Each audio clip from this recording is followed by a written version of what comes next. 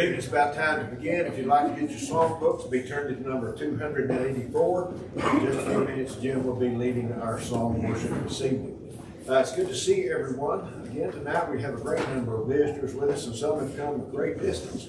There's no Road Runner Award tonight because I think it'd be a tie for everybody. But we're glad to have everyone here. I appreciate your attendance. Our visitors are our honored guests, and you're a great encouragement to us. We thank you so very much for taking time out of your busy schedule and coming to be a part of our gospel meeting. We're pleased to have Brother Reagan McCleany with us this week, and we have had a virtual spiritual feast. Amen. In the lessons that he has brought to us this week. Been richly blessed to delve into the Lord's Word and see glimpses of glory that he's been showing us. We look forward to another good lesson tonight, and then tomorrow night will be the close of our meeting. Instead of at 7:30, we'll meet at 7 tomorrow evening. We hope that you'll be able to come out and be a part of that. Brother Roy Faust used to be able to stand before a group, and he was blind. And he would tell every visitor, he would name by name every visitor. I started to say we had visitors from, but I'm not even going to try that. We've got visitors from all over. We just appreciate it so very much. And we have visitors from right here in the community, and we want you to know how honored we are for you to be here. At the appropriate time, we're going to ask Brother Paul Hammond, who works with the Lord's people in Graham, if he would lead our first prayer. And then at the close of our service, we'll ask Brother David Riggs, who works with the Lord's people in Springtown, if he will dismiss us in prayer. We appreciate you being here, and we'll invite everyone to join in our singing service at this time.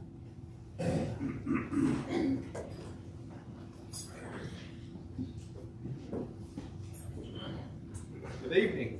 Let's all turn to number 284. What will your answer be?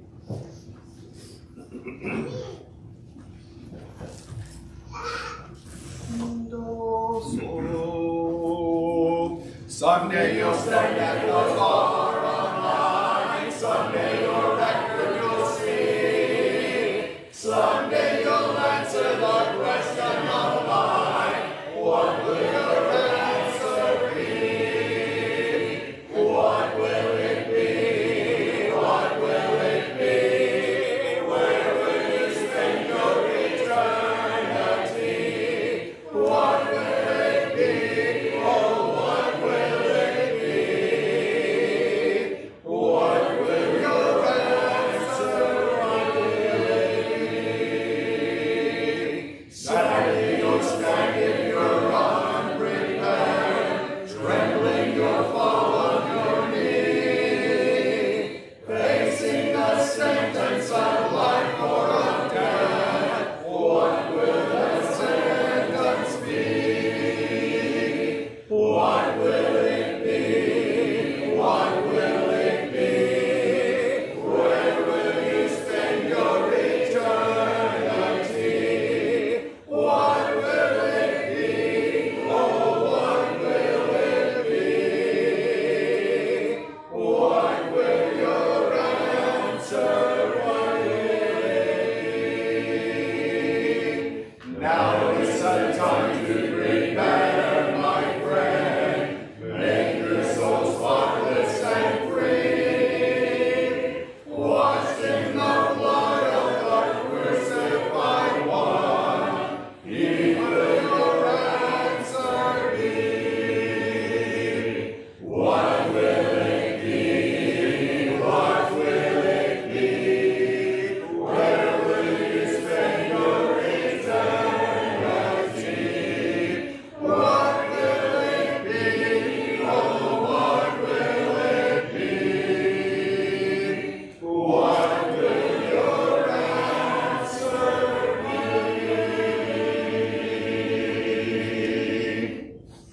Number 509. We shall stand before the throne. Following this song, we'll be led in our opening prayer.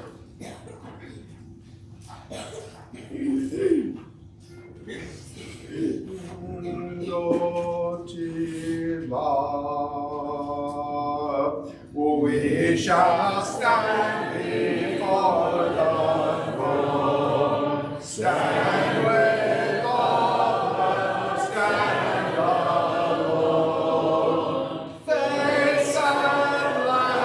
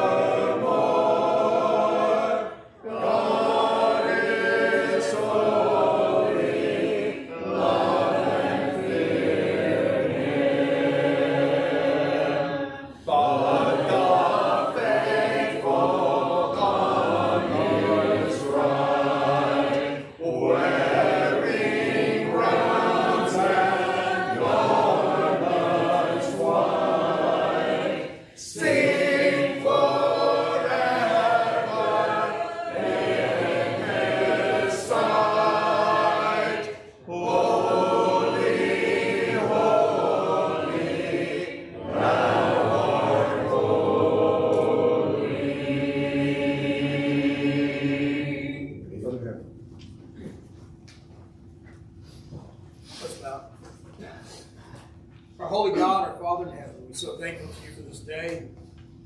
Blessings of life you've given us and the opportunity you've given us to come here and to assemble, to praise your name, to hear your word proclaimed, to encourage each other and build each other up in our fellowship and our faith. We pray that you would help us as we go through this worship, that it would be acceptable to you, that our hearts would be open, that we would glorify you, that we would determine to glorify you tomorrow and every day as we leave this place. We pray that you would be with us as we listen to your word proclaimed today, be with the speaker, and be with us as listeners. We thank you so much, Father, that you have revealed your will through this word. We pray that you would help us to grow closer to you, to grow more faithful to you, that in your name we would do all things in this life. That we'd be examples to this world, that we would be ready to give an answer, that we would be able to bring souls to you, and that we would be able to hear you say, well done, good and faithful servant. These things we ask in your Son's name. Amen. For Brother McClenny's lesson this evening, let's turn to number 297. 297, Prepare to Meet Thy God. Let's be standing for this song, please.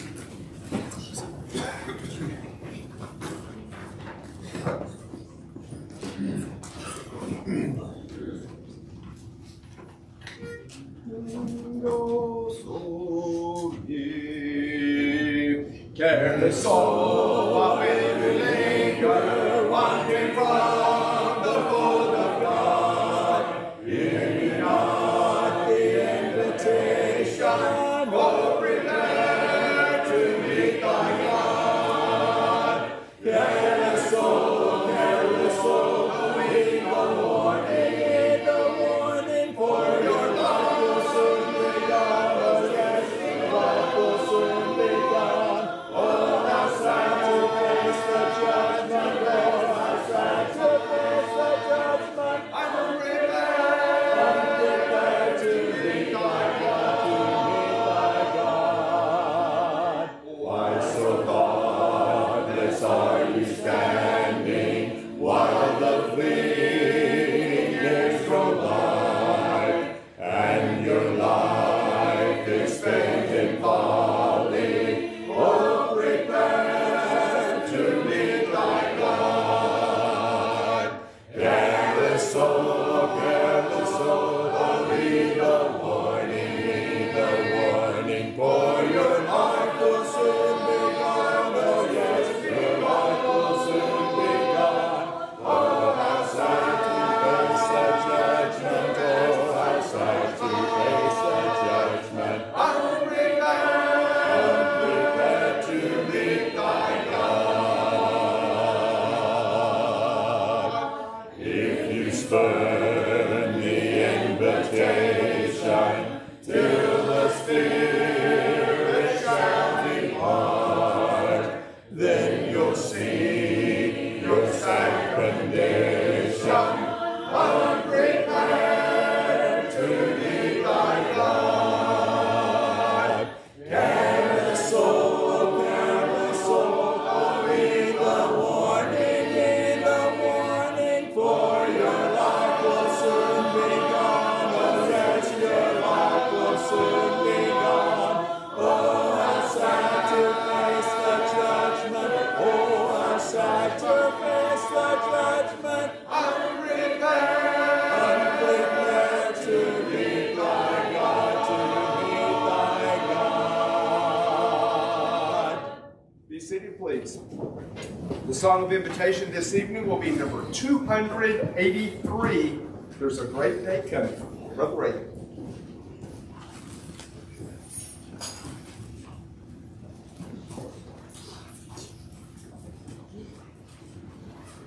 Well, good evening. If you would like to take out your Bible, please, I invite you to turn with me to the book of Revelation, Revelation chapter 20. We'll begin reading in verse 9, Revelation chapter 20, as the rest of the lessons have come from the ending chapters of the book of Revelation. That will be our primary text tonight as well. Revelation chapter 20, beginning in verse 9. As we've been discussing these thoughts pertaining to heaven, it's it's kind of unusual to have a topic like this that almost everybody that we come in contact with in the world believes in to some degree or another. According to polling data, most Americans believe in heaven. About 72% across all religious and non-religious backgrounds believe in a place, quote, where people who have led good lives are eternally rewarded. But you might be surprised to learn that most Americans, almost 60%, believe in hell too. A place where, quote, people who have led bad lives and die without being sorry are eternally punished. I don't know about you, but I would have supposed that there would have been a bigger gap between those two things. That lots and lots of people would believe in heaven and very few people would believe in hell. But, you know, deep down, we probably all know to believe in one is to believe in the other. I hope over the course of these lessons that we are better equipped to answer that question of what heaven will be like. We have discussed these glimpses of glory as the inspired writers have given us glimpses, images, so that the eyes of our hearts, the eyes of our understanding might be enlightened, and we might see just a little better. Not through physical, literal descriptions, but through images that provide us these positive associations, what heaven is going to be like. And we might be more motivated to want to go to heaven. And so we've talked about the grace of God, we've talked about seeing God, we've talked about these images of heaven, of this wonderful, beautiful, holy city. We've talked about it being the bride of Christ, adorned for her husband, and all of the purity that comes with that. And last night we talked about the paradise of God. Somebody came up to me afterwards and said their husband never really liked cities, so he was happy to hear that country people could look forward to heaven as well, right? And so if you're visiting with us tonight, we are so glad that you're here. And I would really encourage you to think about these things deeply. To imagine and think about heaven as it's described and be motivated to want to go there. And I want you to know that's what we've been preaching about all week. But what is hell like? You know, just like heaven, we don't actually know in a literal, physical sense. But the images are clear and sobering. And I think in some ways, it's almost easier to imagine hell. I've asked you to participate a number of times in this, so here's what I want you to do. If you think it's easier to imagine heaven, give me a 1. If you think it's easier to imagine hell, give me a 2. So, heaven or hell, which is easier for you to imagine? Okay, and somebody did this. That's good. I can imagine both. I can imagine both too. That's good. You know, for me, I think hell is maybe just a little bit easier to imagine. And maybe there's some applications to be made there about this place in which we live. And maybe we shouldn't hold on to it quite as tightly if we can imagine the place of punishment so well. But I think it does take a far less vivid imagination to picture hell and to picture it clearly. The image of hell is in some ways clearer than heaven. And I like the ratio of these lessons, that we've done 3 lessons specifically on heaven and these images of heaven. And we're just going to have 1 lesson on hell. But may I suggest that this 1 lesson is still necessary. And it's still important. Because God has given us this image right alongside those images of heaven. Oh, I don't know, it was maybe a couple of years ago, I was about to preach on hell back home at Timberland Drive, where I preach regularly. And just like here, we've got song leaders who like to lead songs that go along with the lesson. And so the song leader texted me and said, "Oh, what are you going to be preaching on tomorrow?" And I wrote him back and said in a text message, "I'm going to be preaching on hell." And he wrote back 1 word, "Yikes." And Jim did about as good a job as I've ever seen of picking out songs that went with the lesson tonight. But, you know, we don't have a lot of songs about hell, do we? And what would those songs even sound like? You know, aren't we all so glad we're not going to hell? Because it is kind of sobering to think about. It's not something that we enjoy thinking about. And I've told some of you, I really enjoy preaching. I love preaching, but I don't really love preaching this lesson. But God in his wisdom thought it necessary to tell us and describe to us the place of punishment. And so it is necessary for us to consider that. We need to be reminded, even in the midst of all of these glimpses of glory, that hell is the alternative. And so if you're there in the book of Revelation, read with me, beginning in Revelation chapter 20, beginning in verse 9. This is one of the best pictures we have of what this place of punishment is going to be like. And again, let's not think about these things in literal physical terms, but again, these are images that gives us associations so that we might understand the concepts behind this spiritual place. So let's begin reading in verse 9, Revelation chapter 20. And they went on the breadth of the earth and surrounded the camp of the saints and the beloved city. And fire came down from God out of heaven and devoured them. The devil, who deceived them, was cast into the lake of fire and brimstone, where the beast and the false prophet are, and they will be tormented day and night forever and ever. Then I saw a great white throne, and him who sat on it, from whose face the earth and the heaven fled away, and there was found no place for them. And I saw the dead, small and great, standing before God, and the books were opened. And another book was opened, which is the book of life. And the dead were judged according to their works by the things which are written in the books. And I think the image there is that each of us have a book, and in that book is written the deeds of our life. And those books are opened, and the deeds of our life are revealed. And there's another book there where the saints, those who belong to the Lamb, are written in his book of life. And all of these books are opened, and God, the righteous judge, judges us based on the deeds, the things that we have done in the body, and based on our association or not with the Lamb. And so in verse 13, the sea gave up the dead who were in it, and death and Hades delivered up the dead that were in them, and they were judged, each one according to his works. Then death and Hades were cast into the lake of fire. This is the second death. And anyone not found written in the book of life was cast into the lake of fire. Drop down to, if you would, to chapter 21 and verse 8. But the cowardly, unbelieving, abominable, murderers, sexually immoral, sorcerers, idolaters, and all liars shall have their part in the lake which burns with fire and brimstone, which is the second death. And I think we get further insight into what heaven is like by the negative description of heaven itself. If you go back to chapter 21 and verse 4, in describing this holy city, and God will wipe away every tear from their eyes. There shall be no more death, nor sorrow, nor crying. There shall be no more pain, for the former things have passed away. Heaven is a place without these things that are described there in verse 4. It is a place where there is no more death or sorrow or crying. Hell is a place without relief from these things. Isn't that the way it is described? Heaven says there's no sorrow or tears or crying. How is this place of punishment described? It is a place of wailing and gnashing of teeth.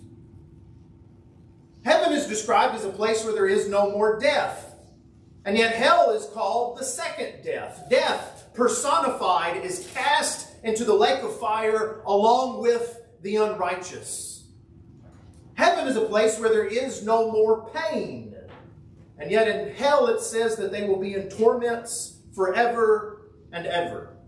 And as we have had in our mind this picture of what heaven is like, in many ways hell is just the opposite of that picture of glory. As hell is described, it is the antithesis of heaven. And you remember all of these terms that we used for heaven, especially from the book of Psalms, how this heavenly city was described. It is a place of breathtaking beauty, refuge and safety, total peace, priceless value, justice and righteousness, perfect purity and holiness, prosperity and abundance, joy, perfect fellowship with God and man, where we really truly belong.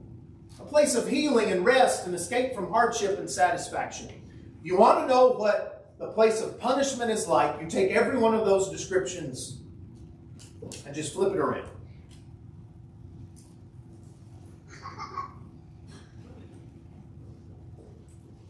What is hell like? It is a place of ugliness and uncertainty and conflict. It is a place of cheapness with no justice or righteousness, only sin.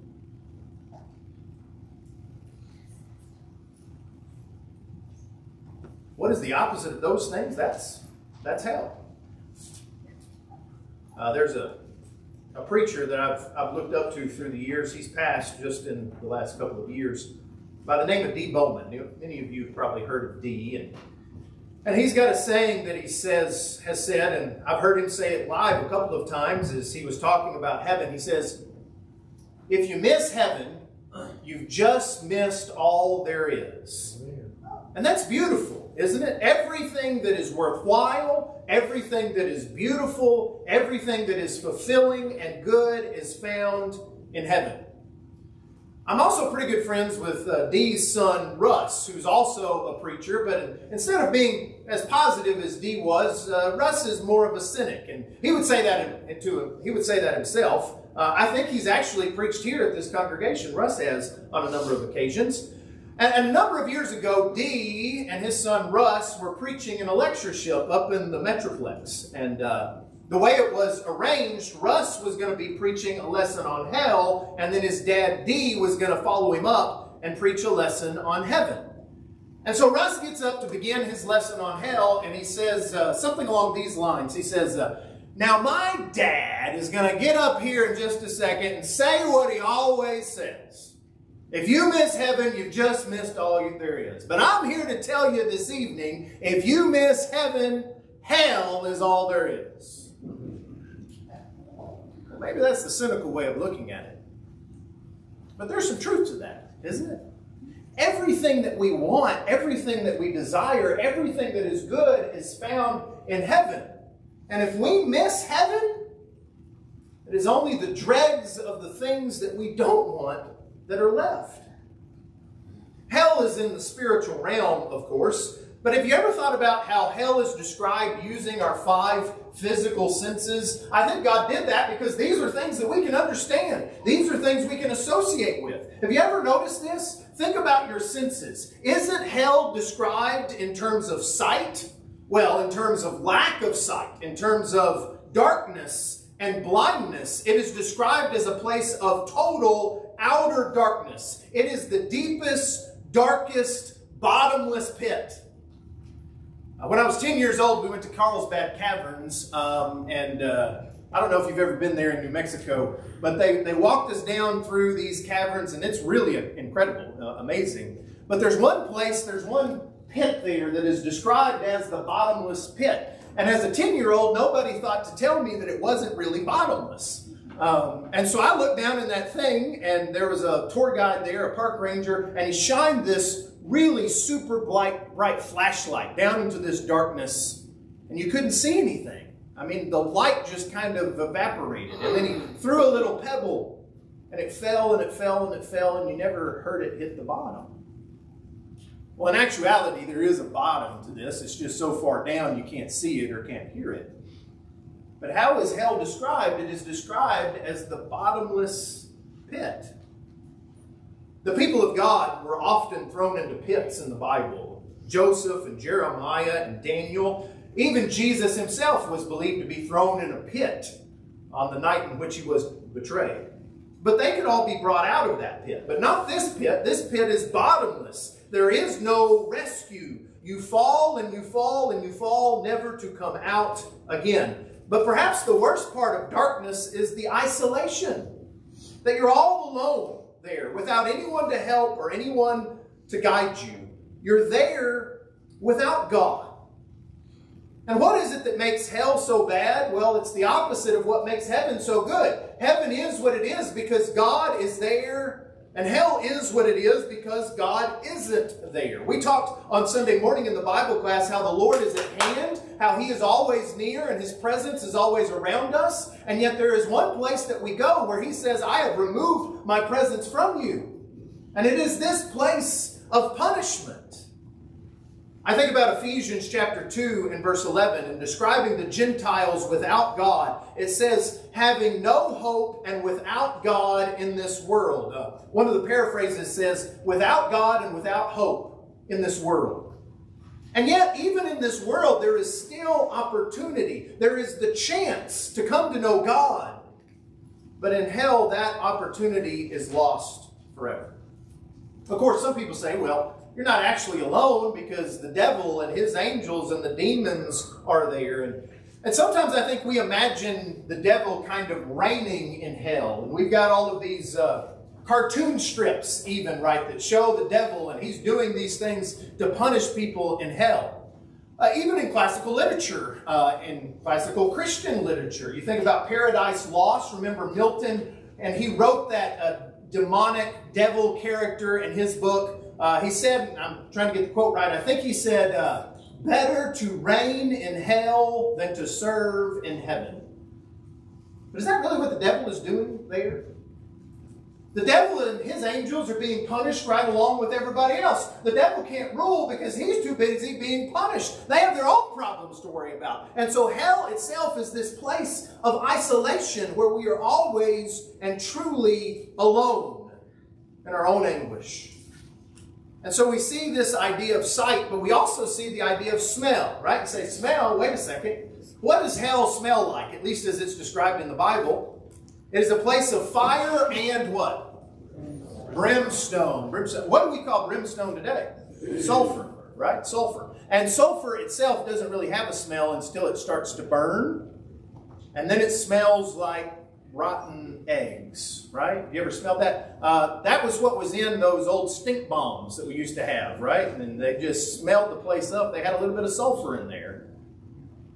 When I was growing up, I went to camp up in Colorado. And beautiful, beautiful camp just up from Pagosa Springs, Colorado.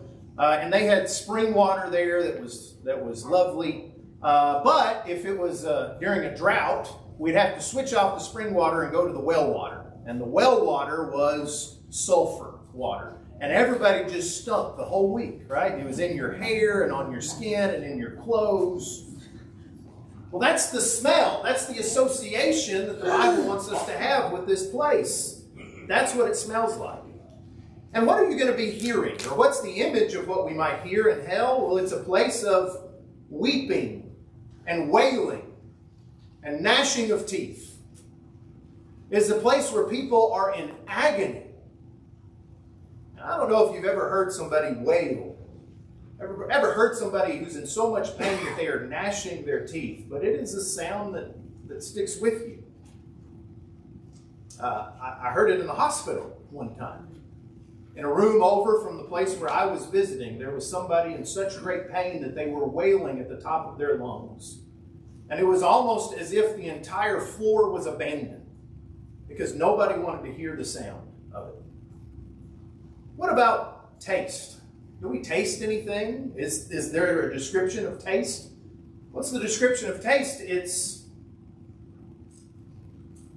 that dry mouth, that cotton mouth, where you can't get any saliva, where you're parched and dry and thirsty and it's hard to swallow. What's the thirstiest you've ever been in your life? Can you think of that time? I know there's probably some people in here who've been more thirsty than me, but I think the thirstiest I've ever been in my life, I told you we went to camp in Colorado. That was always the first week of August, which meant once I got into high school, I missed the first few days of two-a-day practices for football.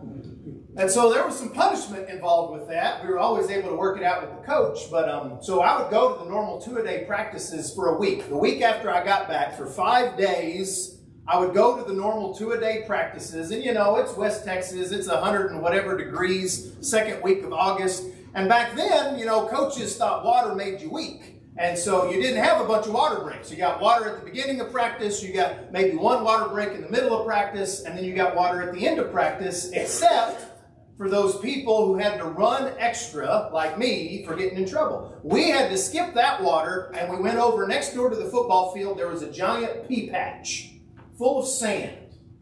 And a coach would take us out there in our full black pads, black jerseys, black pants, black helmet. It's just an oven on your head. And what he would do is he would have us run forward until he blew the whistle, and then we had to backpedal. And then he'd have us run forward again when he blew the whistle, and then he blew the whistle again and we backpedaled. And we had to go all the way up that pea patch, maybe 300, 400 yards, turn around and come back with him blowing that whistle, making us go back and forth, back and forth, back and forth. The best water I've ever had in my life was water that had been sitting out in the sun for 4 hours in those clear Gatorade bottles, stale and hot, and it was wet. An oasis in the desert. That's the thirstiest I've ever been. Can you imagine that from now on? For forever? That's the image. What about touch? The burning and unrelenting pain of a lake of fire burning with brimstone. You can't get it off of you. I think that's the image of the lake. It is like being drenched in gasoline and then thrown into something that is burning. And yet these are physical descriptions. We understand that. I'm not sure if we're going to have a body in hell. I'm just not sure about those sorts of things. And so I think the reality is that we will be conscious there. And so really, when we think about torments in hell, this torment is not really physical, it's mental. Depression, crippling anxiety, paranoia, phobias, all of those things are just glimpses of that kind of torment. It is a place of torment, day and night, forever and ever. And in fact, the only two things that heaven and hell really have in common, at least as they're described in the book of Revelation, is their capacity. As many as people as want to go there will go there. And their permanency, that this is forever and ever. That same phrase is used of both places. And as many people as are in heaven, even more, perhaps, are in hell. That's what the scripture indicates. Turn to Matthew chapter 7, if you would. Matthew chapter 7. Matthew chapter 7, and begin reading with me in verse 13, if you would.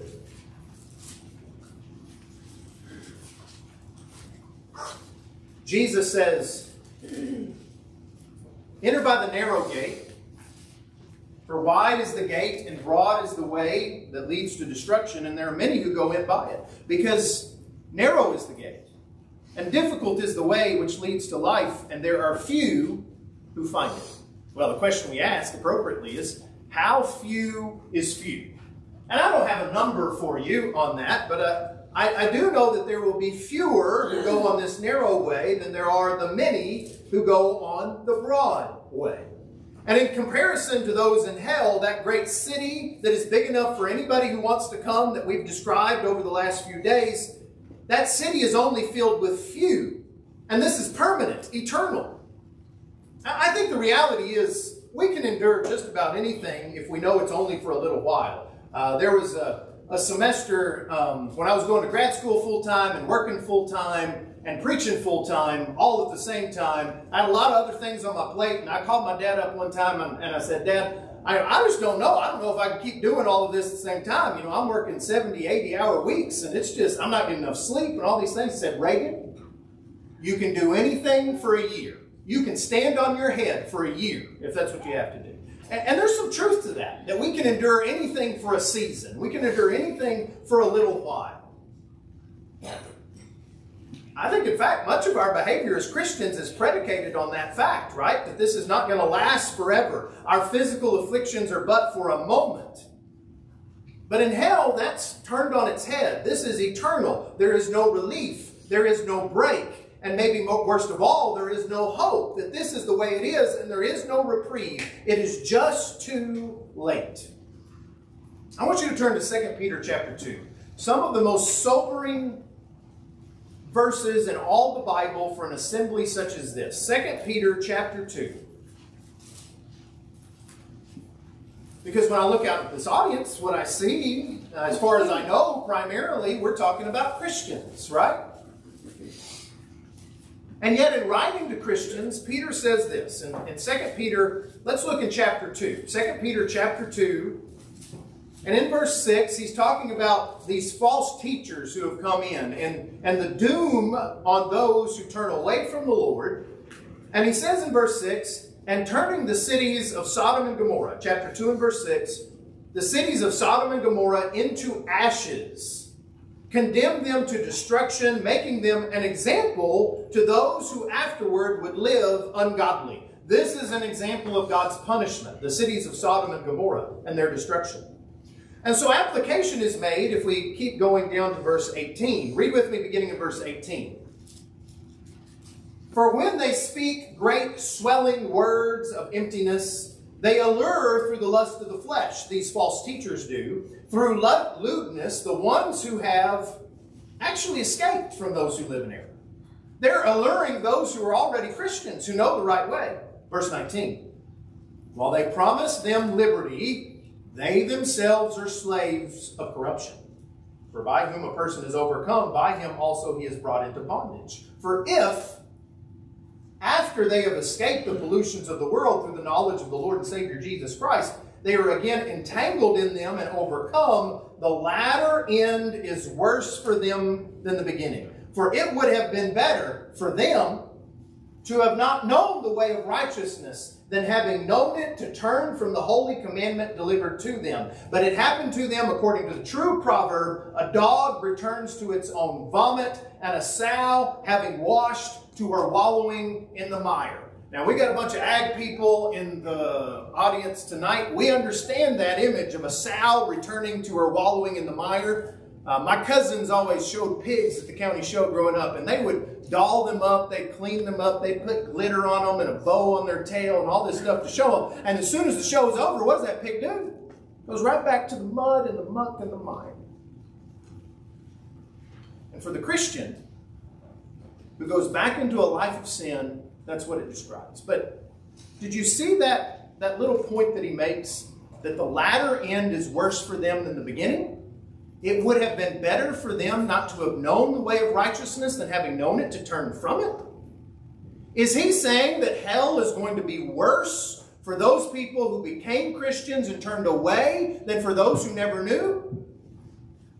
You know, there's some people who have this idea that hell has these levels depending on how bad you are, and you go down and down further and further. I don't think that's at all what he's talking about. I think this is what he's talking about.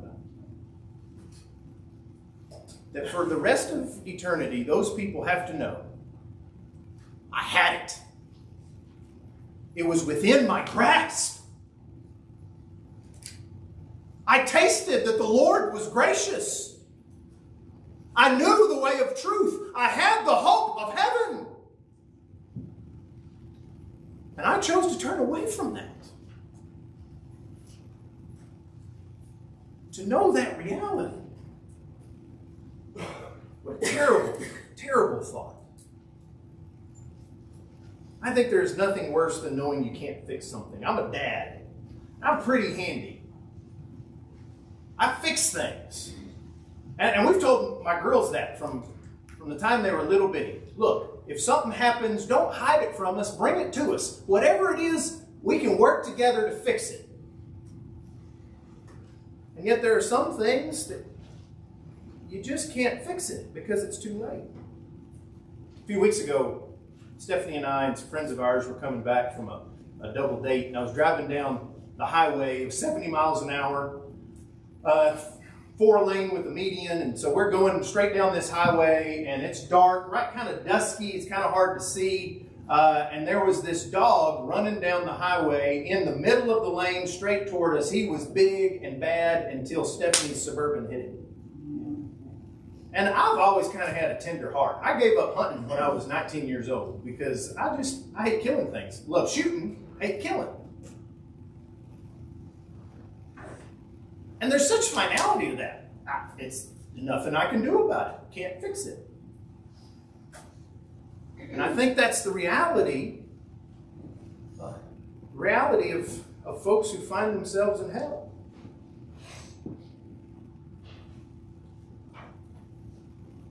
But if you're here tonight, it's not too late. It's not too late to avoid all of that. we have the opportunity now to see that this isn't our fate. And in chapter 3 of 2 Peter, Peter describes the coming day of the Lord. And yes, there will be those who willfully forget that the Lord judged the world before and that He can judge the world again. That He is not slack concerning His promise, as some count slackness, verse 9, but is long-suffering toward us, not willing that any should perish, but that all should come to repentance. God is not, oh, I can't wait to punish these people. That is the last thing that God wants to do, and yet in His justice He must. He has given us this choice, and God wants us to choose Him. And so we keep reading verses 10 through 13 of 2 Peter chapter 3. But the day of the Lord will come as a thief in the night, in which the heavens will pass away with a great noise, and the elements will melt with fervent heat. Both the earth and the works that are in it will be burned up. Therefore, since all of these things, these physical things, will be dissolved, what manner of persons ought you to be in holy conduct and godliness, looking for and hastening the coming day of the Lord, because of which the heavens will be dissolved, being on fire, and the elements will melt with fervent heat? What kind of people must we be, knowing this day is coming? Nevertheless, we, as Christians who know the Lord, according to His promise, look for new heavens and a new earth in which righteousness dwell. We look to those glimpses of glory, knowing that if we're on the Lord's side, we're going to win. But we must be on His side. So what's the application of all of these things? Well, consider, what does seeing the image of hell do for us? Number one, it helps us to see God for who He really is. It keeps us from redefining what God can do and redefining who we want Him to be. The devil is always casting God and himself in an incorrect light. That's what he did from the very beginning in his temptation of Adam and Eve. He is always denying God's promises and God's warnings. He is questioning God's motivations. And all the while, the devil is acting like he's the one on our side, that he's our friend. And he's done that from the very beginning. He mischaracterizes our place in relation to God. He says, you know what? He discouraged us and said, you know, you're not really good enough to go to heaven. But then he whispers in the other ear and says, well, you're not really bad enough to go to hell either. And that just leaves us totally apathetic to either. And maybe that's part of the appeal of a doctrine like premillennialism. Well, everybody gets a second chance after the rapture. Or a doctrine like purgatory, that you have a second chance after death, where you can work out these things and have another chance at heaven. I get another chance even after death. And the devil says that God's warnings are empty threats, that God's promises are empty hopes. And at the same time, the devil says he's not so bad, he's on our side, but none of it is true. Will you turn to Luke chapter 12 with me? Luke chapter 12.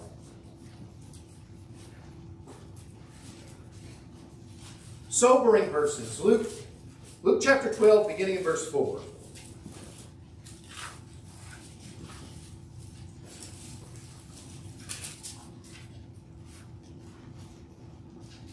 And I say to you, my friends, do not be afraid of those who kill the body, and after that have no more that they can do to you. But I will show you whom you should fear. Fear him who, after he is killed, has power to cast into hell. Yes, I say to you, fear him. Who is Jesus talking about? Not the devil.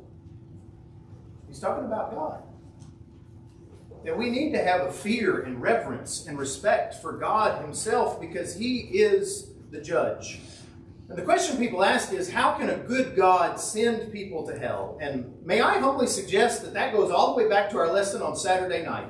If we ask that question in sincerity, then we don't appreciate God's grace enough. If we ask, how could God possibly send people to hell? We do not appreciate the size of the gift that he is offering to us enough. Turn to Hebrews chapter 11. Hebrews chapter 11 describes this in better terms than I could. The Hebrew writer is admonishing these Jewish brethren, don't turn back, don't give up, don't lose heart. Don't let go of the assurance that you have in Jesus Christ. And in Hebrews chapter 10 and verse 26, he says this, Hebrews chapter 10 and verse 26, "For if we sin willfully, after we have received the knowledge of the truth, there no longer remains a sacrifice for sins." I know what's right. I have a knowledge of the truth. I know this is wrong. I don't care. I'm going to do it anyway. That's the kind of sin that's being described here. If we do that, there no longer remains a sacrifice for sins. Don't think something else is going to save you besides the blood of Jesus. What's replaced in verse 27, "But a certain fearful expectation of judgment and fiery indignation which will devour the adversaries. Anyone who has rejected Moses' law dies without mercy on the testimony of 2 or 3 witnesses. Of how much worse punishment do you suppose?" He's asking you.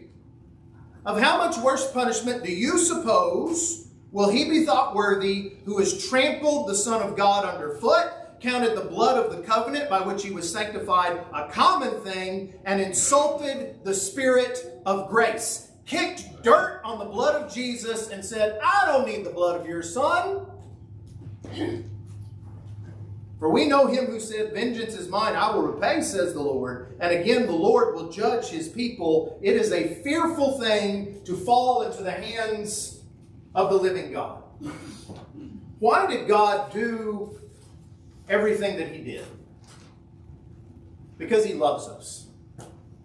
Have you ever thought about, what does God get out of all this? Why did God, knowing, in his foreknowledge, knowing we're going to sin, knowing that some people were going to have to go to hell, why did he do it? Why did he allow it to happen? Have you ever thought about what does God get out of all of this? He gets us. He did it so that there might be his people who love him.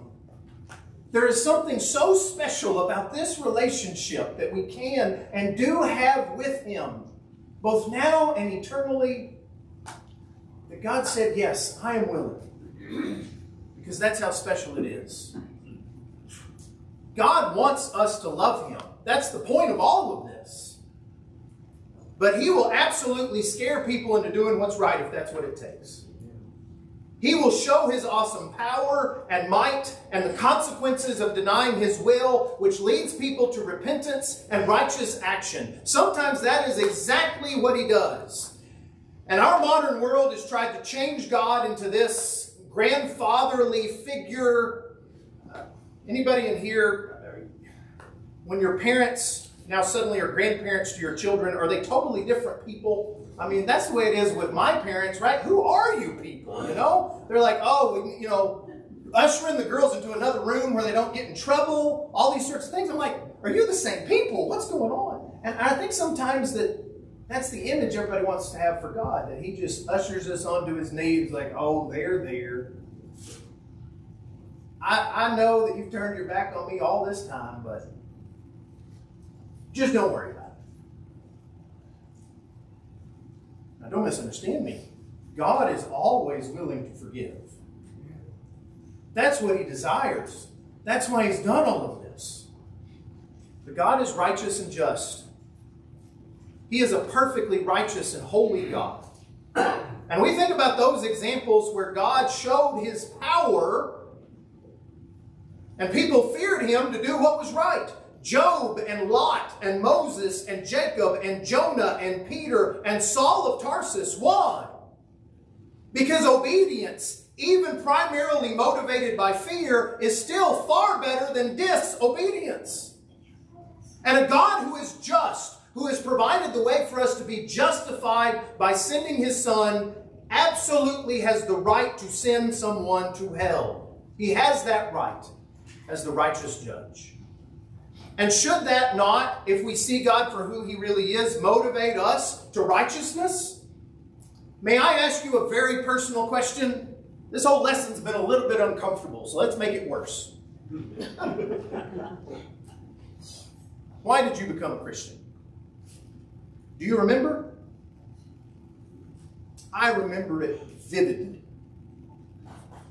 Teenage Reagan was laying in bed one night. And I've played this little game in my head pretty often. Worst case scenario. Have you ever thought about that? What's the worst that could happen right now?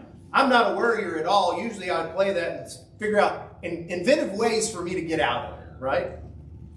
And so I thought to myself, what's the worst thing that could happen right now? Well, somebody could break into the house. And what would I do? I got a baseball bat in the closet, you know. If he came into my room, would I fight? Would I hide? Would I go out the window? What would I do? What if he came into my room? What if he killed me looking for stuff?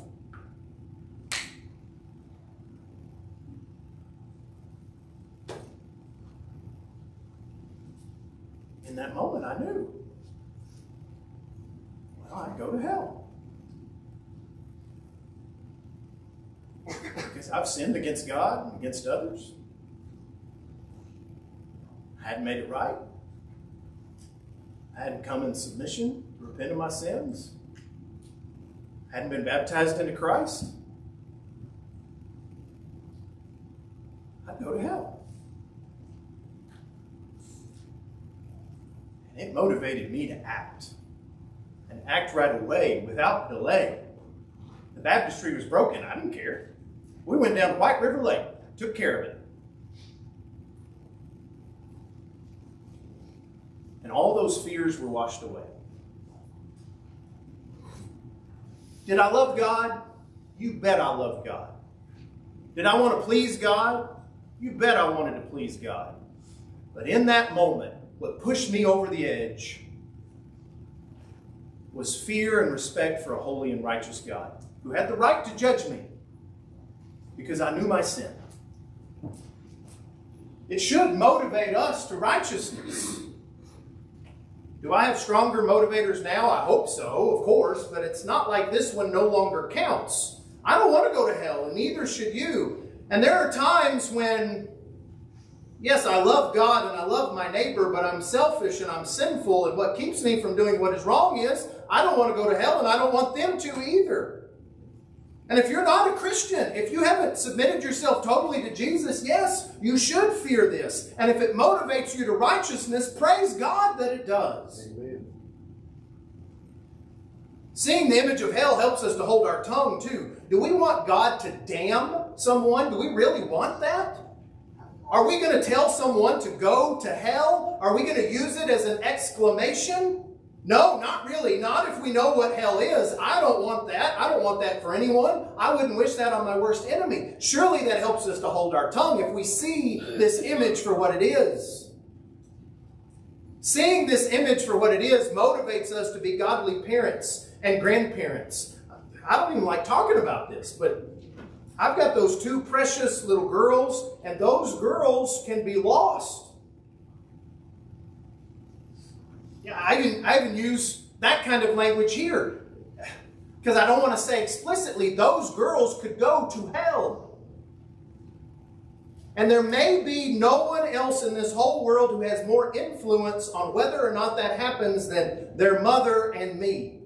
Now, don't misunderstand me. They have to make up their own minds and make their own decisions when that time comes. But I could be part of the reason that they don't go to heaven. My indifference, my apathy, my lack of faith, my misplaced priorities, it could be partially my fault. And when I realize that, all of a sudden that report card or that ball game or that spring formal dance or their popularity with their peers, all of those things just don't mean as much anymore. My charge as a parent is to bring them up in the discipline and instruction of the Lord to the very best of my abilities. And don't get that twisted. I didn't have perfect parents, and I'm certainly not a perfect parent. So you know how many times I've had to apologize to that 9-year-old and 12-year-old for something that I did. And yet they know that what is most important to their daddy is their spiritual condition. I would die for either one of those girls in a moment without a thought. But I would rather them be taken from me in this life than to lose them eternally. I'm a steward, nothing more. They've been entrusted to my care, and as God is my witness, I will do everything within my power to pave the way for them to go to heaven.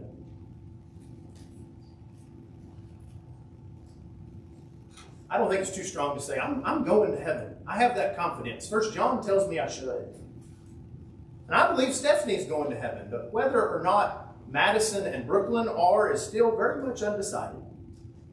And like it or not, whether it ought to be that way or not, whether it just shows immaturity in me or not, it makes me a better father to know that and to remember that.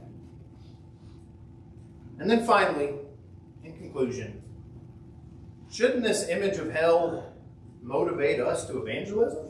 It ought to, right? I mean, I'm not the judge. Neither are you. No man, no woman is in the position to judge the eternal destiny of another. That is reserved for God alone. Only God will make that determination, and He will make it perfectly. But if I hold up the mirror of the Word of God against someone's life, and in that comparison I have the fear that they're not doing what is right, that they are not right with God, the decent thing, the loving thing is to try and help them off of the path that they're on and onto the path that leads to life. You know what? I can almost guarantee that when I said it motivates us to evangelism, when I talked about holding up that mirror of God's Word, there is probably somebody in your life whose face came to mind. And we should ask ourselves, what can I do? What can I do? What small thing can I do to be an instrument for that perfect gospel, that perfect will of God to help that person? What can you do even this week, even tomorrow, even tonight, to help someone toward that path?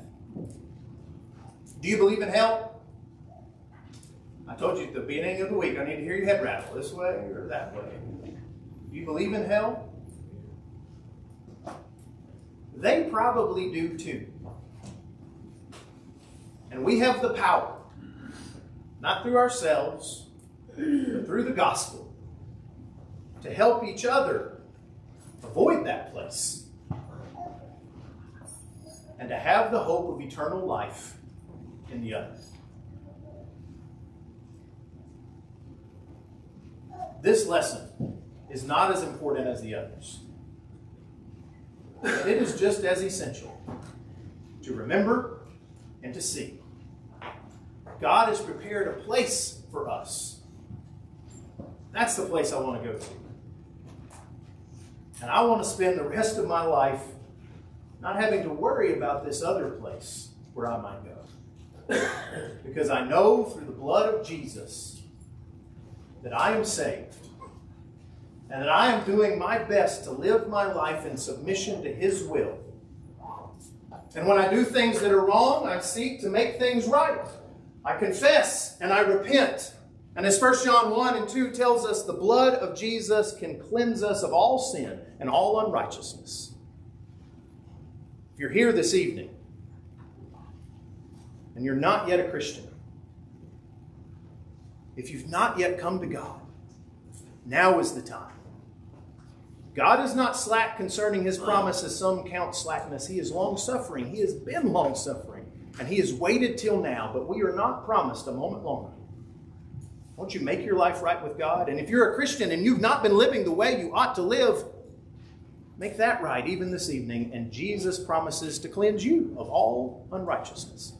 If we can help you in any way tonight, won't you come now? Together we stand. There's a great day coming, a great day coming. There's a great day coming by and by, when the saints and the sinners shall be parted right and left. Are you ready for that day to come? Are you ready? Are you ready? Are you ready for the judgment day? Are you ready? Are you ready for the judgment day?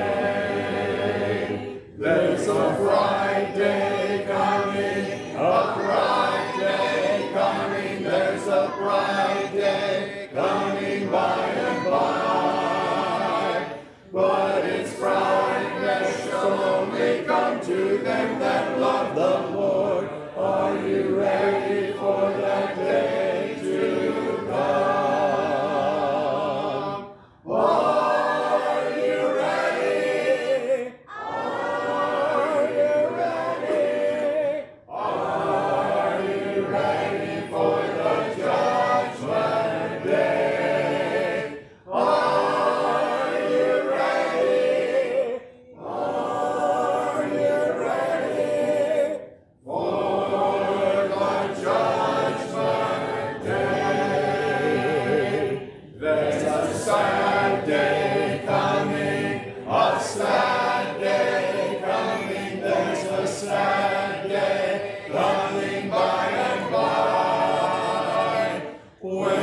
sinner shall hear his good depart, I know ye not. Are you ready for that day to come? Are you ready? Are you ready? Are you ready for the judgment day? Are you ready? Are you ready for the judgment day?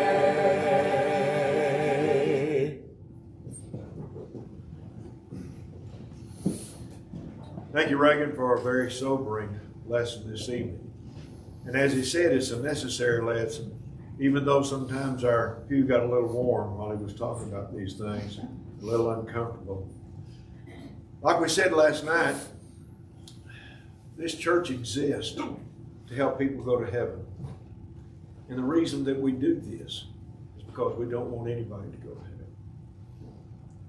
And as I've said before, if tonight you have those thoughts that Reagan kind of thought about when he was baptized, if you have those in your bed at night, you don't have to wait till tomorrow night to obey the gospel or respond to the invitation.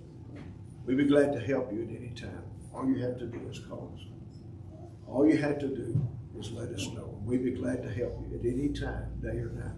There's several people in this auditorium right now who know that's exactly the truth. So if we can help you, please let us know. Don't wait too long, because there'll be a time when you can't do that. Thank you so much for being here. We appreciate all those who are visitors who have come, especially those who have traveled so far, and those who are here from the community. We want you to know you're our honored guest, and we hope that you'll come back again. We'll meet again tomorrow night at 7 p.m. That will be the last sermon in this meeting and last series of studies. We invite you, if you're able to come be a part of that as well. We'll be led in our closing prayer at this time by David.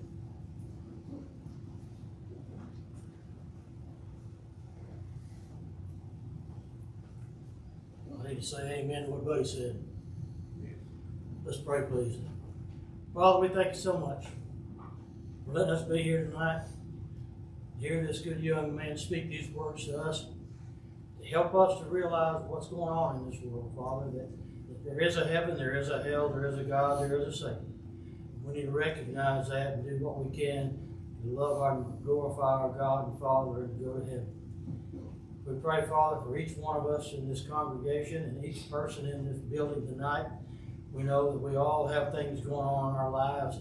Satan is using to drag us down and pull us away from the truth, Father. Help us to seek you, to overcome those things, to do the things we know that will help us make it to heaven, Father. That's where we don't want to go there, we miss the road. Father, we thank you for Christians throughout the world who are striving to do your will. Give them strength and courage regardless of the things that are going on around them, whether it be trials, tribulations, persecutions, illnesses, whatever it may be, Father. We know you'll help them. Help us to pray for them and remember them, Father. We pray for our country that things will not change and will cause it to be harder for us to worship you. We pray, Father, that if it does, we will have the courage to continue doing the things we need to be doing. Be with each person here, Father, as they leave this building tonight and go their ways, that you'll give them a safe journey back to their homes and their families and their congregations if they're Christians. If they're not Christians, Father, we pray that as they'll think about the things that we're saying, it will touch their hearts and that they will make a decision to do what is right according to your will and to give themselves to you, have the sins washed away, Father. Guide us in all that we do. Bless us in everything as you see fit. We thank you so much for your Son who gave his life for us, Father. Let us always glorify that in all that we do. In his holy name we pray. Amen.